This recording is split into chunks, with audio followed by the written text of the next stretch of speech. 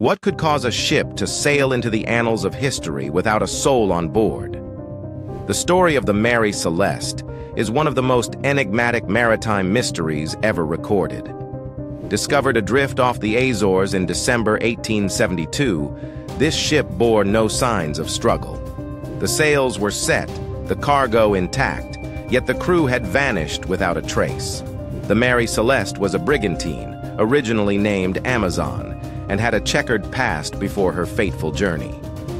On that ill-fated voyage, the captain, Benjamin Briggs, along with his wife, child, and a crew of 7, embarked on a routine trip from New York to Genoa, laden with barrels of alcohol. But when rescuers boarded the abandoned vessel, they found the only clue: a lifeboat missing and a single half-filled meal left on the table.